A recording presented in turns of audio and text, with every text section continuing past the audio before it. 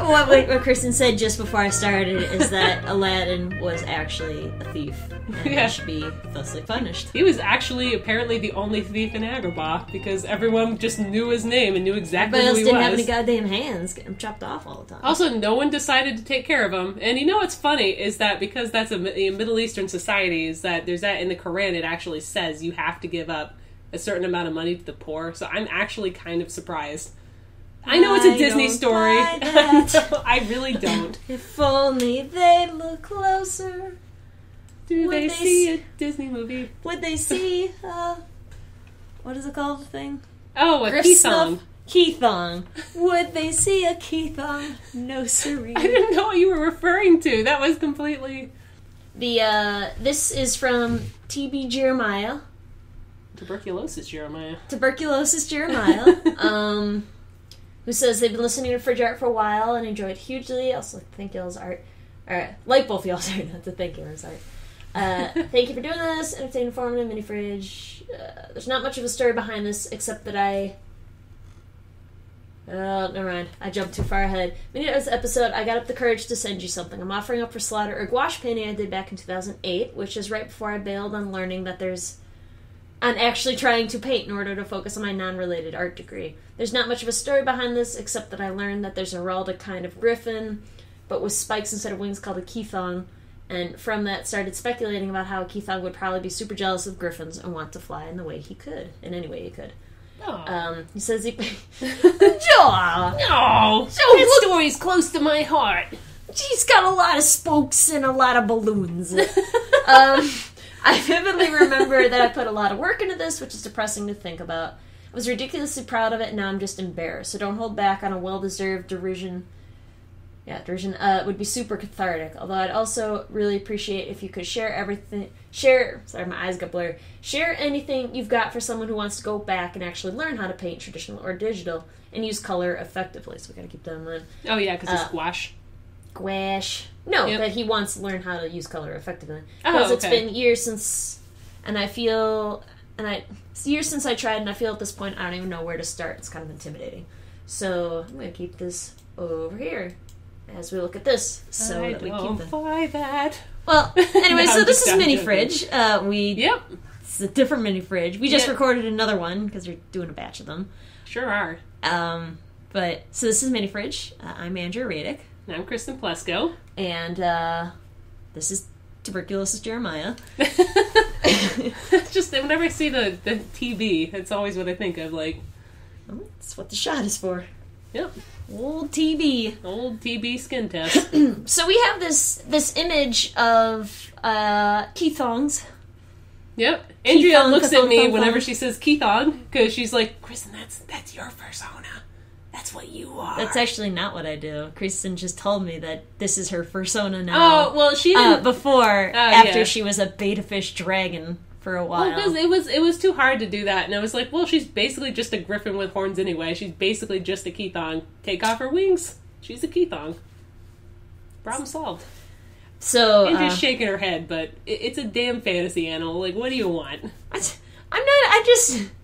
I'm not shaking my head at a Keythong. I'm shaking my head that you draw all these references where it has big wings and stuff, and then you make it look like a bird and a dragon and a griffin, and it has, a beta fish tail and stuff, and then it's just like, you know what? Just this other thing with horns. It's whatever. You can do whatever the fuck you want with your persona. It's just... Well, it doesn't matter. She still has the same look. It doesn't seem to really matter that much. If you have a reference, you could literally say it's a dog, and then people will still draw it like, that's the reference. She's a dog bird. I don't know what we're talking about, but anyway. I don't know either. So, we have Tuberculosis Tuberculosis Jeremiah. And, we have this image of a Keythong sort of flying, done in gouache, which Kristen's done a bit of gouache. I've also done a little bit of gouache. More of a gouache and watercolor. Gouache. Gouache. But yeah, so, what are your thoughts initially on this? Well, first off, to me it looks a lot like a coloring book that has been colored, like the lines and stuff. And I know that is a style that a lot of people like, is like line art and stuff. to me, it's difficult to do things like depth effectively. You know, because if you look at the river, like basically the river that's like 2 miles away, kind of, or a mile away, in the river that's like pretty much right below where you are, like the line's the same thickness there. So to me, it doesn't work as effectively as like a. So we're mostly talking about line variation. That's yeah. what it is. Is that farther away stuff or more out of focus stuff should have very, very, very thin lines, if not no lines. I would honestly just and the stuff closer to you. Yeah, that too. Stuff closer to you would have much bigger lines or thicker lines. If you like that sort of thing. If you're doing a sort of line thing, it's called line variation. And it can be a very effective way of showing volume. And it's less effective at showing distance. Definitely volume, but not so much distance. I mean, unless you go really varied and you have like big fucking thick black lines up front and then really tiny lines far in the distance. Otherwise, if you're playing with just a slight variation, it's not going to be effective. Mm-hmm. And yeah, I agree with you that like the ones in the mountains in the distance have the same sort of lines as the river up close, and it flattens it. Yeah, it's very flat. I honestly think the color in this image is really not that bad. I think sort of atmospheric perspective could be used a little more effectively, especially for being really high up in the air where a river is that small. Mm-hmm. Because right now there's like a darkness directly underneath him, and that makes him look like he's right on the ground. Mm-hmm. And I think that's probably the biggest thing. Like if you took that sort of lightness and you colored in that whole shadow area, which I understand is supposed to be a shadow of the balloon, but if you colored in like that bright green area underneath the rest of it, supposed to be the shadow. What do you mean, like just that this is in shadow that here. Yeah. Okay. Just the basket and the character. There wasn't any contrast. Like, I think that's part of the problem. Like with no, I'm just saying it's like there's a shadow here on this ground directly underneath this balloon, and it makes it look like the balloon is on the ground. Yeah, it kind of does. Yeah. I was wondering what that was. Like if that was just kind of like a mistake or like a just a dark patch of ground. So I think it was supposed to be like some shadow, and maybe it was like a forest or something that wasn't really filled in. Yeah, but I mean, it is gouache. Gouache is opaque, so it would be easy to sort of go in. But yeah, if it was sort of that brighter color, it would instantly lift it a lot more off the ground, make it a lot more useful, I guess. And the one thing with gouache that I really like when people do this with gouache is that you don't have to just choose black lines for gouache. You can literally take the paint, and a lot of people, what they'll do is they'll actually add the lines in last, or very, or not like the first thing they do. Mm-hmm. And they'll have like, a dark red for a red or something, or like, blue, like a dark blue outline for the blue, or different kind of green lines for green. And it's really nice. And it basically, it does unify the image quite a bit without just having stark black lines. Also, the roads are very black. Like the asphalt is not that black unless it is like the richest. Just paved it, yeah. And also it is the clearest environment that you've ever been in. Yeah, it'll tend to go to blue, like a sort of gray blue. Like a gray, yeah. Yeah, I mean just for distance wise. But yeah, it'll asphalt especially just sort of goes white or like a light gray. Yeah, like if you look at Florida roads, that's basically what I think of. Especially for like a rustic country. Like I would imagine that they would be pretty grayed out, pretty gray muzzled for the the asphalt. Gray muzzled. I don't know, grayed out. But also, does that like river did they build like a road right over a river? Right over a meandering river? It actually looks like there's a pond, but then I think the river itself is very distracting. Yeah, like, I don't really how like how it looks in there. If that was gone, nothing would be lost really in this image. Like, yeah, the thing I have and see, this might just be the,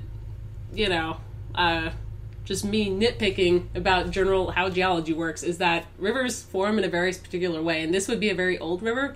However, rivers move like a lot. Like the meanderings, there'd be oxbow lakes nearby, and there'd be no way you would really be able to have a farm that close without just completely like. Oh yeah, no, those people have built their farm on a terrible place. Yeah.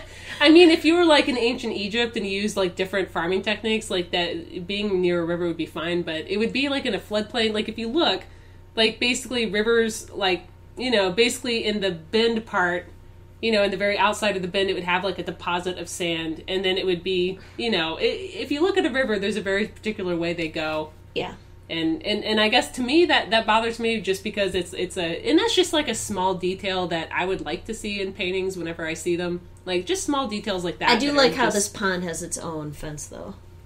That's a very ritzy, It's a very ritzy pond. It's like... And they just build a fence post just over the river. Yeah. It's like a... I think a lot of what sort of throws me off on this picture is that you can tell these are supposed to be sort of rolling hills. Mm-hmm. But then, like, some of the perspective on the farms are off. Like, this darkened one here, it sort of, like, narrows down, and then, like, it's not effectively showing the land by the colors or anything on it. It's trying to use it from the fence post, and that's not really enough context for people to tell that's supposed to be sort of rolling hills, you know, and so it ends up looking like just sort of off perspective. I sort of agree with I think with the river, it's sort of looking at something that's really, really far away, like a really, really big river from really far away. Yeah. When this is, like, up in the air, couple thousand feet maybe, you know, and you wouldn't see, like, wow, just like the wiggliest river. You would see the reflection of the sun on it, honestly, so it would be a lot lighter. You know, just because it would just basically reflect the sky right on top of it. So instead of being like, you know, parts of it would be very dark that are in the shade, like almost, I mean, some rivers that are very deep are almost black. And then you'd have, like, the reflection, the very bright reflection. So parts of it will also, so if you look at a satellite photo or like a picture of the Hudson or something, like, from an airplane, like, that's what it looks like. It basically, there's, like, it's very contrasty, but it usually reflects, like, the sky. Right. It just... So... Well, I mean, it is reflecting blue, but it's not... It looks a lot darker to me. Like, it does look darker. Honestly, I would just get rid of the river. Yeah, honestly. Pond is fine, you know? Yeah. River is unnecessary. River creates a lot of, like, visual disruption in the piece. Yeah. And you can create that sort of serene... Because I assume he's going for a very serene, you know, like a surveying thing. Like, wow, look at this. And then it's just like... You know, it's got like a big squiggly-ass river and stuff in it that... It's good noise for it. It's like if you had like a nice painting of the Mona Lisa and then you just put like somebody's like intestine track, just like a big squiggly ass intestine track on it. Like, that's why she's smiling. Visualage. I mean, like, it doesn't really feel like it belongs in this picture. Yeah. And if you want, like, if you really have to have a body of water, a lake would do fine. Yeah. Or like an oxbow lake is a little bit more interesting shape, and that's a part of an old river. Golly, you want to be really weird about it, like I am. I think the other thing is, like, especially if this is sort of an up in the air, and I would have spent more time on the clouds. Because right now they're just sort of, like, it looks like there's some sort of, like, polluting thing in the distance. It's like a nuclear blast in the distance, and it's just, like, the very end of the mushroom cloud. Just, like, right behind it, and it's like... Yeah, and it's just... There's a lot of really interesting clouds that you can use. They literally come in most shapes and sizes, and, you know... The bottoms usually are flat, and the tops are puffy to a certain extent. In a very you can even do things like cirrus, like... Are those the wispy ones? Yeah. Like real wispy clouds, real high up ones. Something to create more visual interest in that, because it feels unfinished. It feels like an underpainting. And of course, where's God's promise that he's never going to flood the earth again? The rainbow. If you could just get a big rainbow and then a sun with some sunglasses on. It's my favorite type of sun. How do I know he's never going to flood the earth again? He's always in the corner of that sun. Yeah, we do need a sun with some sunglasses, because that's just fucking outrageous that you don't have that. Also, is there like a shield in the distance? Like, what is that on the top of the mountain? I think it's like a water tower. Are you sure? No. I didn't make this, I don't know. Zoom in. Enhance. It looks like part of a city and like to me it looks like a giant robot coming for him. I think that's a giant robot coming for him. It's not a giant robot, it's a water tower. It's a fucking water tower. That's not what a fucking water tower looks like. You want me to show you? Yeah, that's not what a water tower looks like. My grandpa lives right next to a water tower. Oh, they have hats too? Is that what they look like? Yeah, most water towers I've seen look like this, or... Yeah, they look like a little UFO. Like this. Or... They maybe have hats on them. Excuse me. No, that's what they look like. They have little hats. No, but look at it again. That's not what that looks like. This is the one by me looks just like this. Like, what the hell? I've never seen one like that. Yeah, usually a water tower. Here, look. Here. Look at this side by side. No, but look, because it's on one leg, you know, it looks like it's, like, coming for you. Like, it literally has, like, a head. And it's, like, a big, beefy, like, robot. Water hour. Roused hour.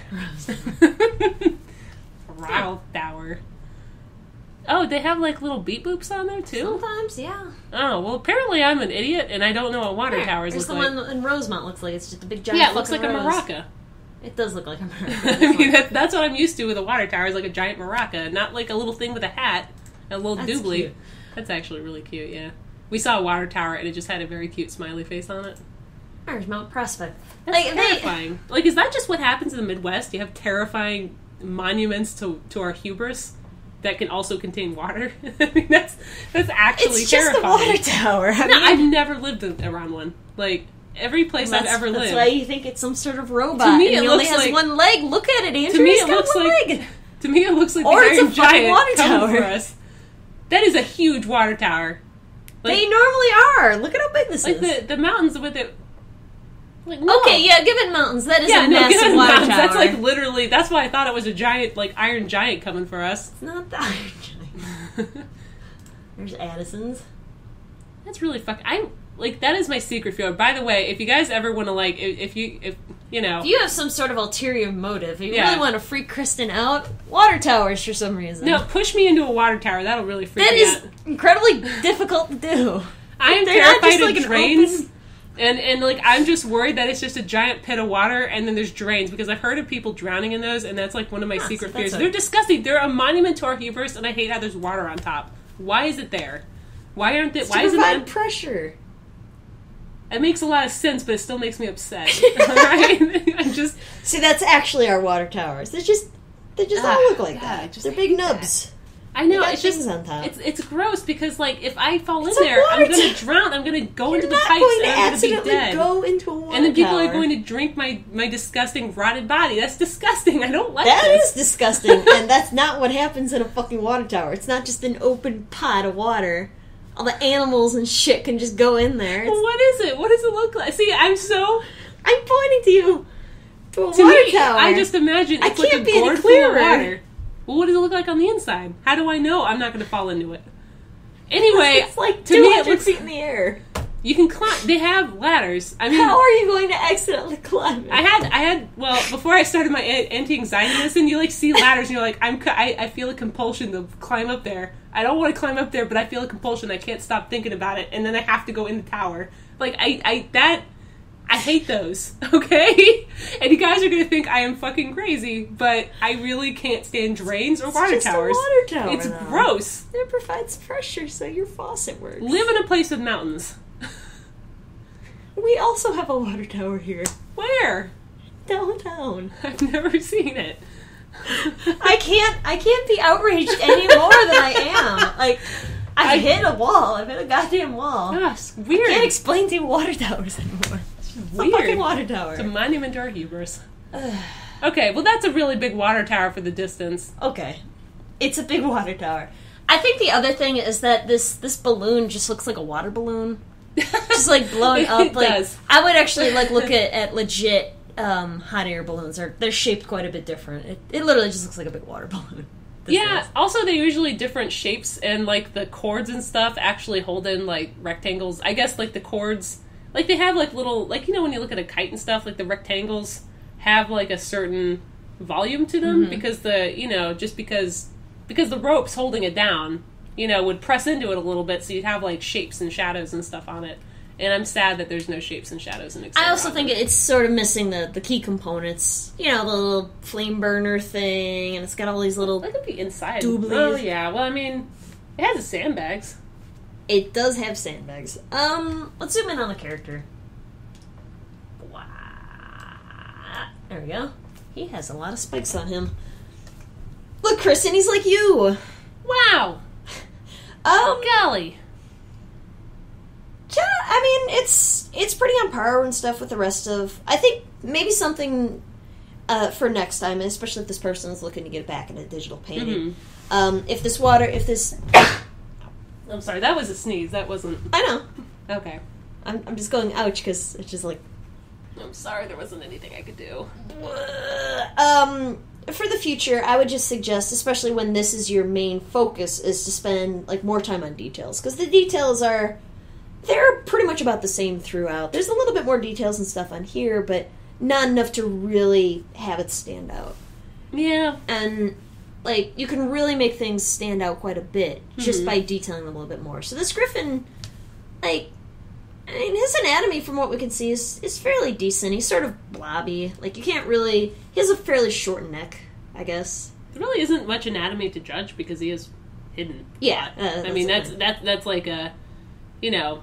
I mean, you know, and the thing is like, now that we're looking closer, like, the coloring is a little sloppy. Like, the, you know, like, the edges and stuff. Like, if you're going to have line art, you have to be really careful to make sure it is, like, exactly in the lines. Otherwise, it's just unpleasant. And like, that balloon, there is red coming from every which way. So, you know, so I Balloon is not having a good time. He's been stabbed a little bit. Yeah. Not too badly stabbed. You know, and, like, the muddy area on the bottom, it looks like you chose a color, like, right below the balloon. Like, it looks like you chose a color, and then you kept not using, like, an opaque gouache. You watered it down too much. Yeah, it does sort of have, like, lines, or, like, a space around it. So I think the mushy thing when the pigment gets pushed around, and you can see it. You can see it when it does that, and I know, you know, it really depends on what... To me, this looks like a watercolor and not like a gouache painting.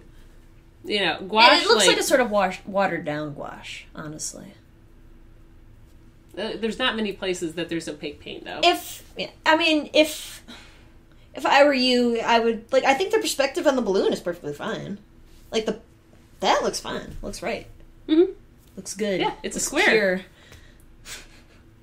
Pure. But, like, if you were to sort of bring your focus, like, in this forward leading corner, I guess, if you were to make that, like, lighter a little bit, like, maybe you could see part of the... like sunshine or something on the side of it, that would also help pop out. But definitely sort of focusing on especially this basket and this character would really make this piece stand out quite a bit more. Yeah, and if you wanted to use gouache, I mean, I think the best way to use it is to start with your midtones. That way you can cover up a lot of the white. And one thing I don't like about this piece is that there's a lot of white showing through. Yeah. You like know, in the bends of the river. Yeah, to me that's really lazy. Like, whenever I see a watercolor, and that's one reason I just don't do watercolor, and I like gouache a little bit more. And I know they're basically the same thing, only slightly more or less transparent or opaque, but you know, it depends on the look you want to go for. Some people do like the watercolor look where it looks like kind of like, you know, really quickly layered in and stuff, and it does take a skillful hand to do that, and it's not easy. However, you know, with gouache and stuff, I think it's important to start from like a mid-tone and then work your way there to get some deeper shadows and lighter lights. Especially with like the foreground character, if you started darker, it'd be a lot easier to pull out the highlights you wanted. I mean, and gouache has that benefit of being opaque. Yeah, so. Like, yeah, you can start in watercolor and then just gradually build it up. It's, you know, they're all water soluble. True that. They all float, you know. I think it's been a while. Do we have anything? Well, no. He did ask the question. Share anything you've got for someone who wants to go back and actually learn how to paint, because it's been years since I tried and feel like he doesn't know where to start. Oh, so I mean, I think he has a good basis, honestly. Yeah. The easiest thing to do. This piece is not awful. I don't think it's awful. I think the colors are bright. I think, you know, it has a good sort of happy feeling to it and stuff, and. I think with just a few, like, getting rid of that shadow underneath the thing and stuff, like, it would pop it out a lot more, and then that would, you know, make that even better, but, yeah, I think he has a good basis. I would just, anatomy studies are always a good way, especially if you're sort of out of the game, like, painting and relaxing about it, and just sort of seeing where you're at. You know, if you haven't done it for a while and everything, you want to get back into it. Doing studies is always good.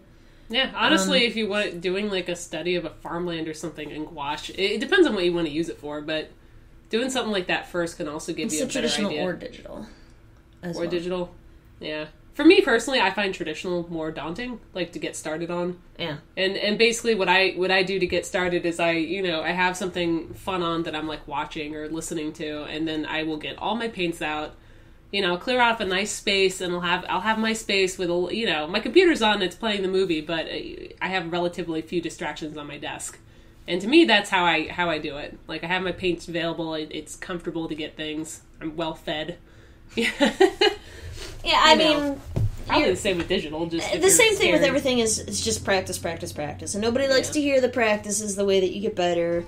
But if you haven't done it for a while, just sort of hop back into it, like planning and maybe I should do that. Like, honestly, just getting started and just doing it is going to be your biggest attribute. And I think if this is your basis, you're not too bad. Like, you're doing fairly well as it is. Like, he has good composition. I'd say the composition of this is good. It shows the environment, and it shows the what's going on inside of the little basket and the character, and you get an idea of what's going on. It's not like a fucking train wreck where you can't tell anything of what's going on, and then for some reason you feel the need to put spikes coming out of people's eyes. Like, you're not off base at all. You're in a good place, I would say. And who hurt you, Andrea? Who put spikes in eyes? And the man with the spikes. There's 6 spikes in his eyes. No, I honestly think there's a pretty decent basis here. And it's going to be, I would say, if you like painting big pastoral landscapes like this, then just doing some studies and work whatever method you're comfortable with. And watercolor and gouache can go outside. You can literally draw like a plant you really like outside. Yeah. And then that's your, your one a day, just go outside with a few gouache. You don't need that many colors to paint draw a stuff green you plant. like, but draw it from life. I would say from life is the best. Yeah, I mean, you can draw from imagination, but from life is best. And for photos are, I guess, a second best. Yeah, but you have to be aware that there are distortions in photos that, like perspective and stuff, because the camera has one eye and we have 2. Right. So in terms of, it's good for capturing some information, but some information you can only capture with 2 eyes. Unless you take it with a 3D camera somehow. I mean, I guess you could technically do that. I guess you could. So do that. Take pictures with 3D cameras. There you go. Take your 3DS outside. Use their really shitty software that they have. Take your Virtual Boy out and... Jesus. Yeah. God. But yeah, I don't think they're too far off. It's just going to be practice, do some studies, see where you're at, and... try different techniques. Yeah, do different techniques.